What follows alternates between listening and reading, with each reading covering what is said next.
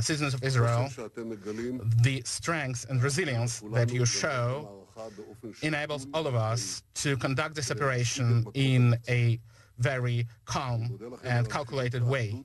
I thank you for your resilience and for your unity, especially in the difficult times. The strong cooperation between me, the Minister of Defense, and the Chief of Staff, our cooperation is strong, and it enables us to plan in a thorough way all the operations and to implement them.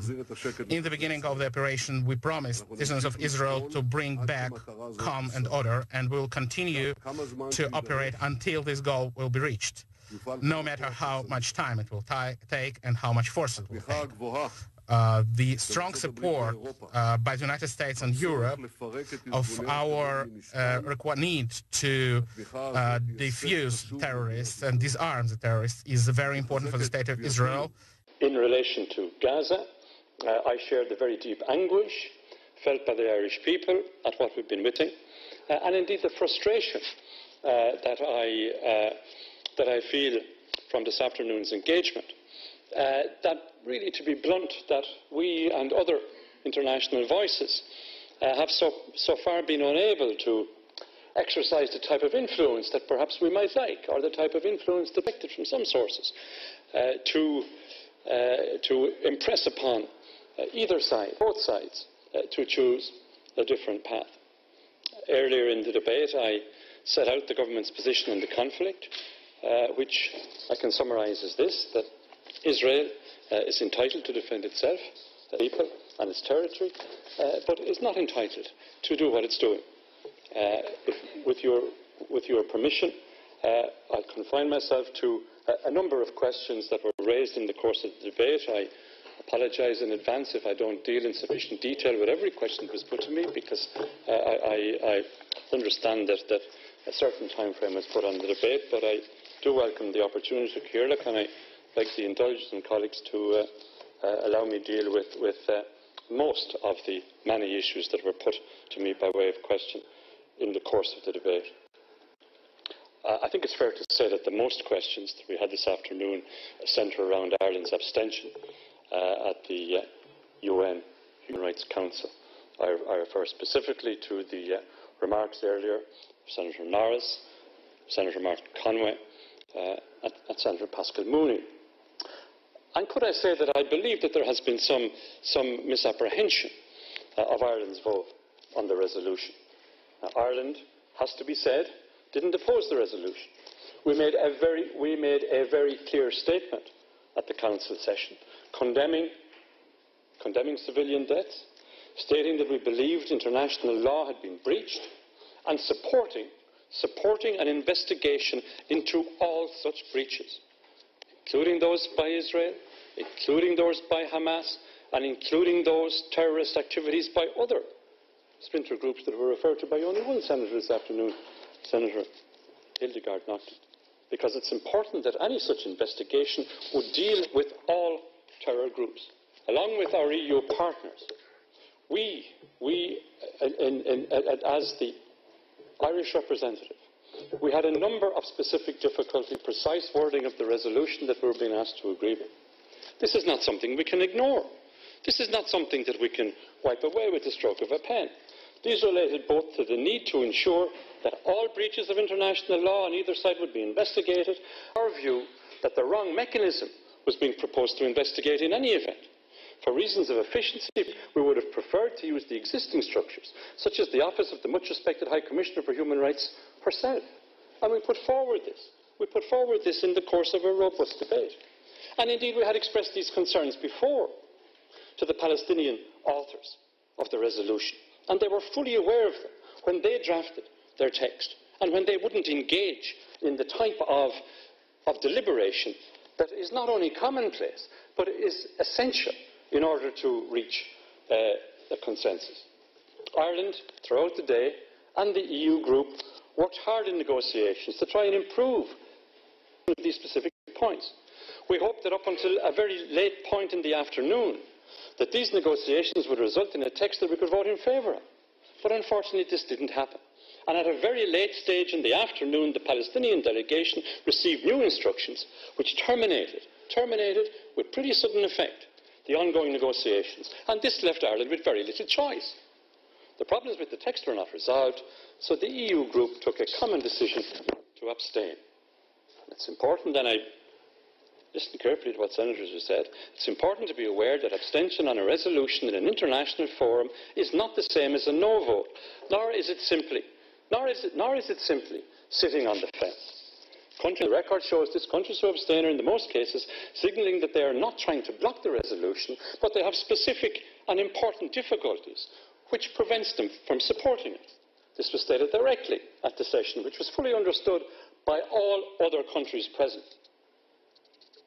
So I don't accept that this is in any way an abdication of responsibility. What were our resolutions? I gave them out in detail. If you listen to my remarks, you would have seen them. EU members of the Council tried to vote together where possible. And this, again, if you check the record going back over the last series of meetings, you will see that we tried to vote together where possible in order to maximise our influence. And maximising our influence and having 28 voices instead of one is far from an abdication of responsibility, is far from an abdication of our independence. It is engaging in a process to find a resolution to give us a strong voice. And I think every senator, every member of this House this afternoon who was here, those who spoke, and indeed those who didn't, will agree that what's needed more than anything else is a strong voice. And in this case, the EU had not decided on a common abstention. The indications were, late in the afternoon, that no other EU partner was considering a yes vote, while perhaps 4 of the 9 EU member states might have voted no instead. And this was a point made by Senator Mooney from the other side of the House. And he's quite correct. And his analysis is quite proper, because this would have resulted in a worse voting outcome for the resolution, which would have had the consequential effect of undermining the overall EU influence within the Council. So, the resolution having been passed by those present, as we knew it would be, Ireland will now fully support the Commission of Inquiry in fulfilling its mandate. And to Senator O'Brien, I think it may have been, or one of his colleagues who asked, were we now going to go back with a new resolution to change the wording? The answer to that is no. That issue has been dealt with. And, you know, let's see how the process proceeds from here. I want to deal briefly, Cahirlach, with the proposed expulsion of the Israeli ambassador, as evidenced by the contribution or the proposal of Senator Heffernan in recent times, earlier by Senator Norris and others. And I note the contribution of independent Senator Sean Barrett in that regard. And as we all know here, there are very frequent calls to expel the Israeli ambassador. Although, you know, we never have a proposal about any other representative in town or within the diplomatic corps. Our foreign policy has always been based, above all, on the resolution of any conflict by dialogue. We don't therefore respond to crisis by expelling the interlocutor, except in most exceptional circumstances. Ambassadors exist, as we know, to allow clear channels of communication between governments, and are more necessary in bad times than in good. We have continually conveyed our views to the Israeli government, to the ambassador here, or, as was mentioned earlier in reference to my earlier contribution, Ambassador McKee in Tel Aviv. And really, senators, I don't intend to deprive us of this vital channel, particularly in a time of crisis. Because the corollary, of course, would be the recall or the expulsion of our ambassador in Israel and the crippling of our own embassy in Tel Aviv. So as well as communicating our views to the Israeli government and reporting to me on the Israeli views of and the politics around the crisis, Ambassador McKee has a fundamentally important role to play at this time. And he has been personally engaged in the evacuation of our citizens and their families from Gaza, which I'm sure everyone will agree is a fundamental aspect of his role in times of crisis. And I refer back to the points made very well by my colleague, Senator Mooney. And if we expelled every ambassador from Dublin for alleged human rights abuses, there would be very few CD-plated registration cars around our city. Here in Gaza City, the main hospitals and hospitals all over this strip really struggling. I warn you, the pictures are graphic. Overnight, Israel pounded the town of Rafah relentlessly. The only acute hospital was evacuated after a shell hit the entrance. According to the health ministry, more than 60 people have died in the past 24 hours.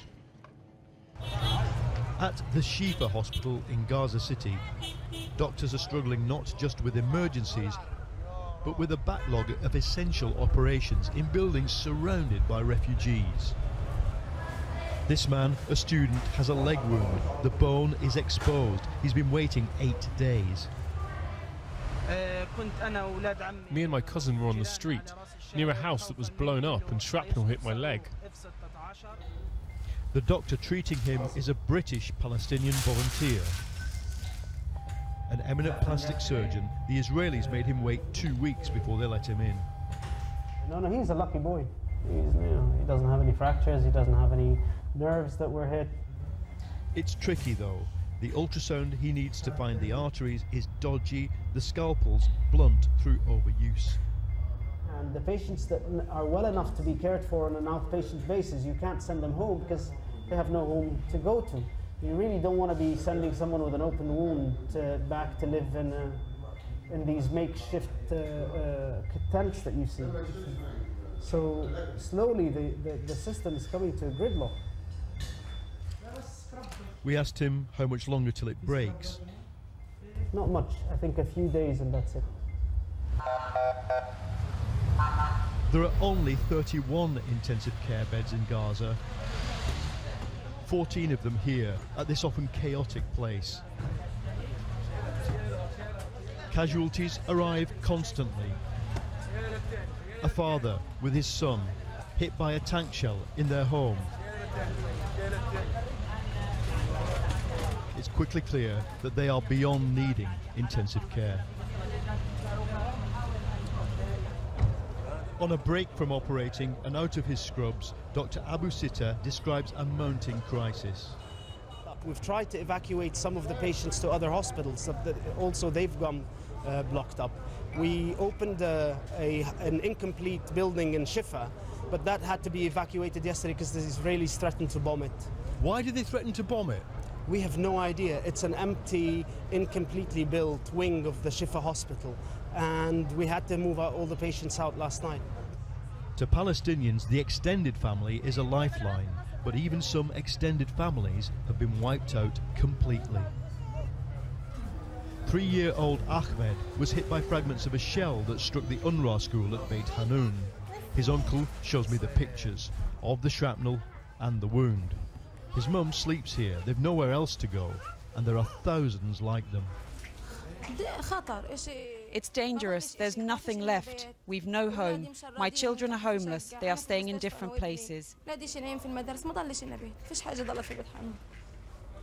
We need medical teams to be brought in, we need patients to be taken out, and we need this carnage to end.